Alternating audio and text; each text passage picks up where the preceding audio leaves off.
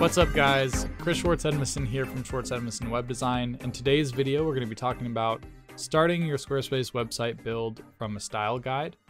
If you want to jump right to that part of the video, I have a time code below where you can do that. But first I want to give a little bit of background. So for those that are going to hang with me for this little intro, you may or may not know that for about the past year and a half, I've only been working with other Squarespace web designers. I haven't been taking on any full web design builds myself. So web designers will hire me to help them customize their client sites. And that also includes like site planning, anything like that. Because a lot of times clients will come to them with designs. And if you're new to Squarespace, you might not understand whether that can actually be achieved in Squarespace or not. So I can work with the designer to kind of plan out how we would tackle that design. So I've been doing a lot of those types of things, but I haven't really been taking on my own like full website build clients.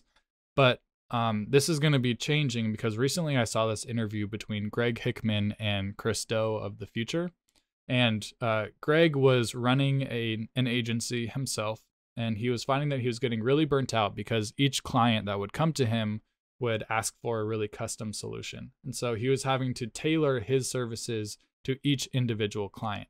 Essentially, whenever someone came to him, he would kind of have to be starting from scratch, and he would have to deliver a solution to that person, and then someone else would come along, and then he would have to deliver a totally different solution. So he was finding that he was getting really burnt out, and so he started kind of getting on this kick of productizing his services, as he called it.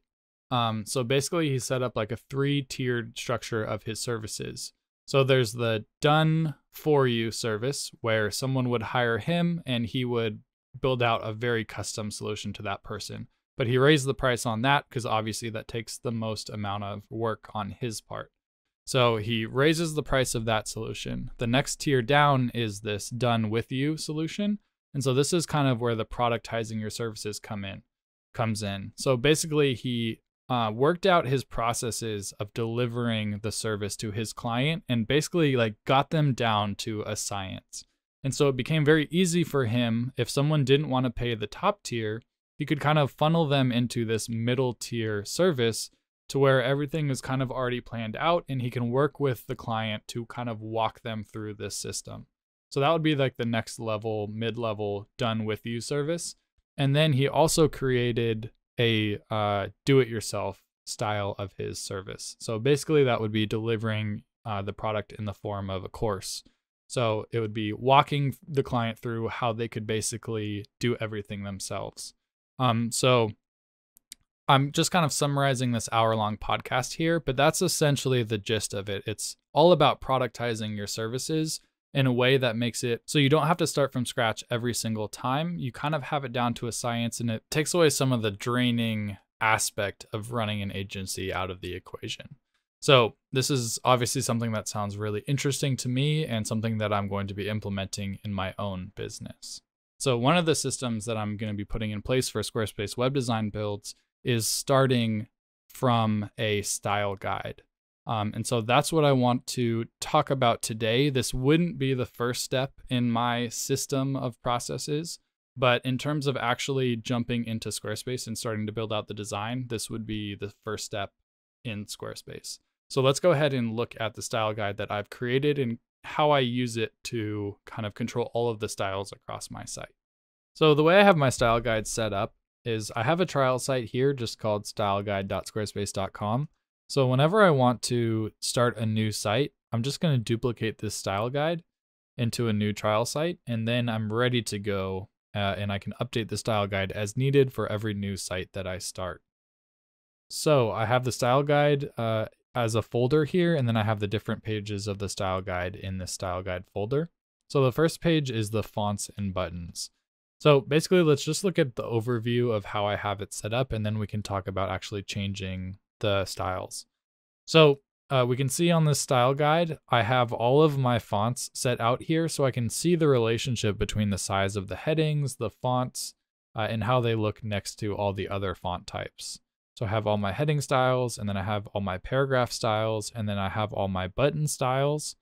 I can see what my inline links look like. And then I also added a line block here as well, because for the site that I set this up for, I was using line blocks as underlines. So I wanted to see what the underlines were going to look like. And I have each color style set out in its own section, which with each of the fonts repeated in each color style. So this not only allows me to see what my typography looks like in relation to each other in my buttons as well, but it also helps me see what each heading color and button color is going to look like on each different color background. And so it kind of gives me just a 10,000 foot view of what the font styles are going to look like in any given section on any given background. So you can see I have all of my styles laid out here with every different combination of background color themes that you can choose. So let's say the client didn't like the headings being this gold color against the blue. Well, I could just come to this dark bold color style and I could update the color for this section, and then it would update for all sections across the site. So whenever I'm going to make a change, I'm always going to make it to my style guide to make sure that all of my styles across my sections on every single page of my site stays consistent. So next we can go to the images cards page that I set up, and this basically just has every single different image card style in every different color theme. So again, if I wanted to change the color of the button text on image card blocks in the light bold color style, then I would do that on this page to get it to look how I want it to, and then that would obviously propagate to every different section that I've used it on in the site. So again, this style guide is like a 10,000 foot view that you can take to look at the different styles on your site and kind of control them in one place to make sure that the design of your site stays consistent. It also helps you with writing CSS. So one interesting thing that I did, I had originally done this for a site. I had made image card backgrounds white, and the section that I was writing the CSS for was a section like this. And so obviously it looks good. The text is legible. The card shows up with the background. For some reason, there isn't a design setting to change the card background color. Hopefully they add one. So right now you have to do it with custom CSS. But having this style guide allowed me to see that the CSS that I had written doesn't work for this dark minimal color style because the text is white because the background is dark. And so that told me, oh my gosh, okay, so I have to write my CSS in a different way in order to have the text be legible. So I'm probably going to create a video on writing theme-specific CSS. So we'll cover that in another video. But again, the style guide is really helpful because you can see how your CSS is affecting different sections on different pages. Sometimes when writing custom CSS, particularly if you're new to it, it can kind of feel like if you're writing CSS for a particular page, you kind of hold your breath that you're, not making changes that are affecting something else on the site. And then to be sure, you might limit that CSS just to the one page, but then what if you want it to actually apply to multiple pages and then you're using a lot of collection IDs, and it can get very confusing. So in this way, it can help us see how the CSS that we're writing is affecting other elements in other section color styles. So again, I've just duplicated out every image card in every different section style. And if I want to make a change, then obviously I'll do that on this page. And then finally, I have a page for forms. And so if I wanted to make style changes to any of my forms or write custom CSS for any of my forms, I would make sure that when I do so, I'm looking at this page so I can see how my CSS is going to be affecting the forms in every different color style.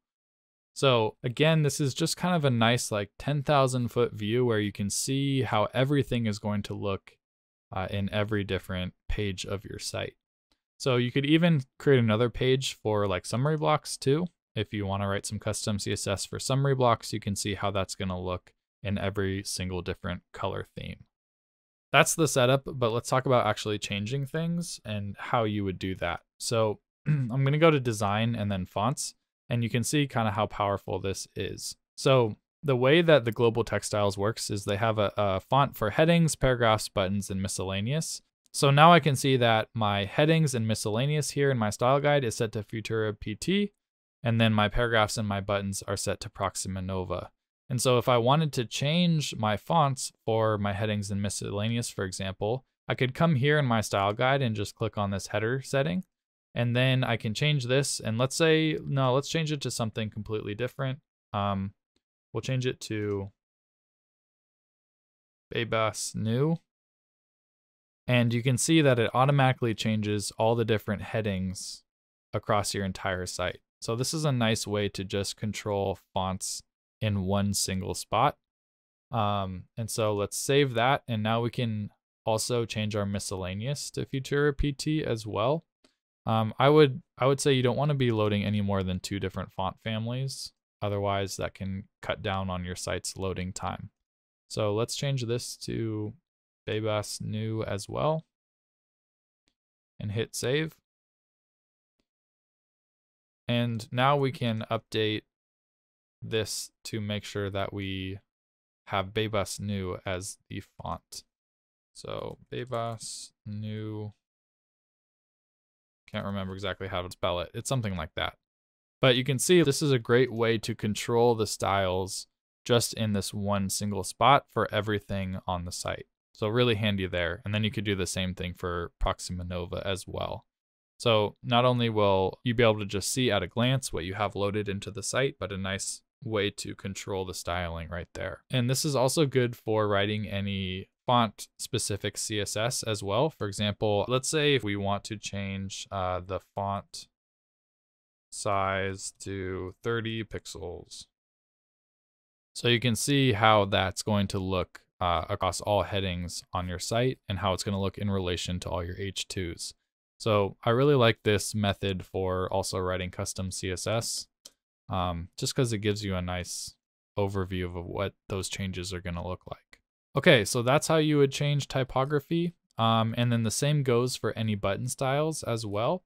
If you wanted to change the color of buttons on the light minimal color style, for example, then I would just come here to my style guide and go to colors, go to section themes, go to the light minimal theme, and I'll change the button background color to something in my palette.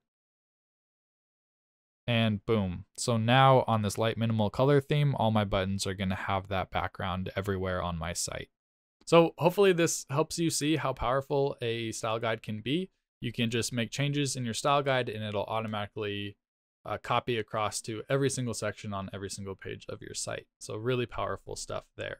If you want this style guide, I can't really think of how to get it to people. I think I'll probably just have to add people manually as an admin contributor, and then you can duplicate it into your own dashboard, and then I can go in and remove you, and then you'll have the style guide in your site. So I will probably have to sell this as a product, maybe make it like 15 bucks or something, just because it's going to take time for me to manually go in and add people and remove them. So I want to be compensated a little bit for that. Otherwise, you can just build one out yourself. Like it's not that hard. It just takes time to put it all together. So I definitely encourage you to just build out your own style guide, put it as a trial site, so then you can just duplicate it every time you want to start a new site. If you're going to use this system, let me know in the comments below. I would love to hear if you're actually going to implement this into your process. All right, that's it from me. I'll see you in the next one.